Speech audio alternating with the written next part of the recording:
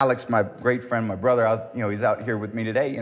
I was struggling with how to take care of my body. I wanted to play sports, but my body hurt all the time. My right elbow hurt every time I threw. So I started working with them, and all the pain in my elbow went away. I take care of my body so that when I go on the field, it's actually feeling great, because every athlete loves to feel great. I see all these NBA guys getting hurt all the time. In my mind, I'm thinking, it's so easy.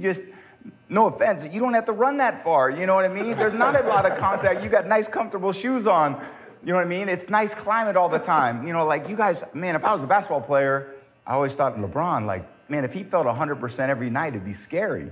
And I've been very fortunate to feel not always 100%, but close to that, so. Fucking crushed for saying something back to Tom Brady. No, you can say whatever you want. Let Chelsea say it. I just decided to shut the fuck up. Yeah, it's cool though, it's cool. No, you're supposed to have a point of view. What are you talking about? No, there's no offense to basketball. I love basketball. No, I think there's always, you'll see it from your perspective, and we'll see it from our perspective.